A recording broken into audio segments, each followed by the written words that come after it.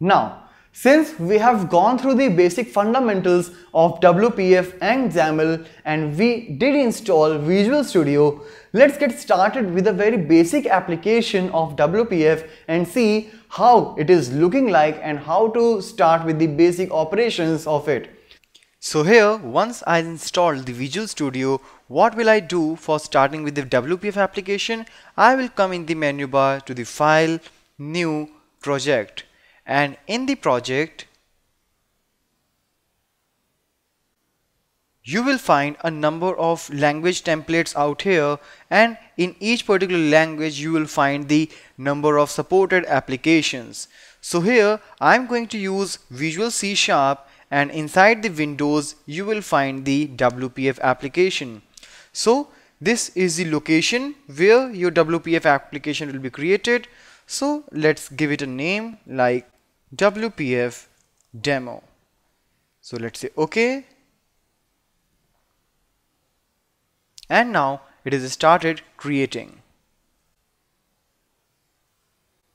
And once it is done, you will see this type of window in your screen. So basically this is the Windows section where you will do the drag and drop. All the controls will be here in the toolbox, and this is the designing area where the XAML is taking place. Alright, so here in the XAML what it is doing, first of all it is giving you a window tag inside which you can set the title, the height, the width and all. And now inside that you will have to put some container control which will contain the other controls like buttons, labels, checkbox or some other. So by default out of those container controls we have the grid, but using the toolbox you can find some of the more controls. Like here you can see there is a grid, along with that you can find stack panel, tab control.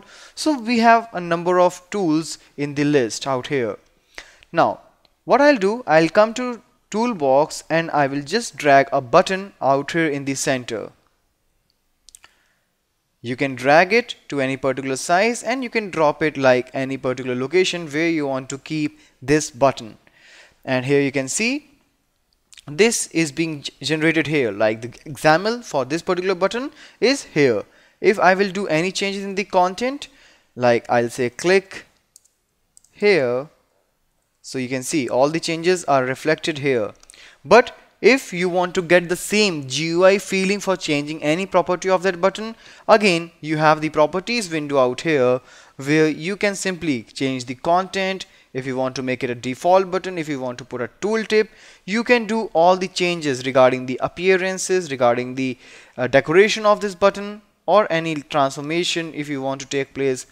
So everything will be visible here. We will start doing that once we will start making some changes by working in the controls.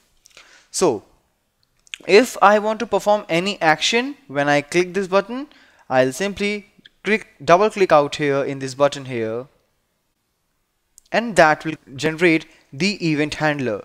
So button click and then object center. Alright, so now when I will come back, I just forgot to mention one thing, like if I'll come here you can put any particular name for this button. Like if I'll say it is button 1, so now this is a button 1, that's the name.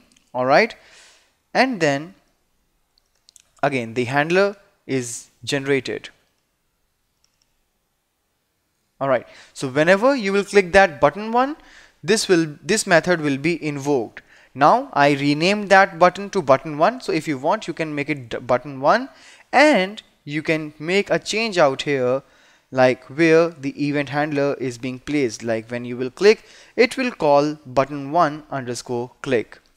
Now what I'll do, I'll just add one more label here from the toolbox.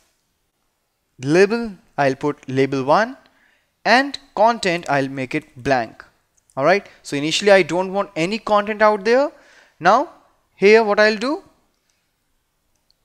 label 1 dot content is equal to, this is a sample WPF window.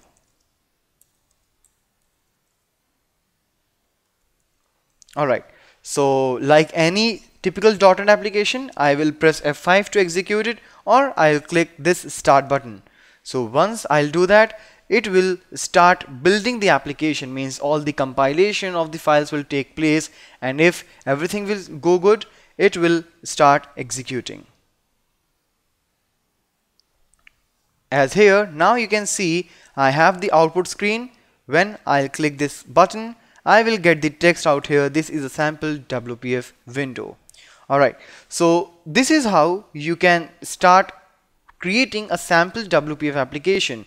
So this is all about the beginning. In our coming videos, definitely we are going to learn a lot of new things to implement in WPF application.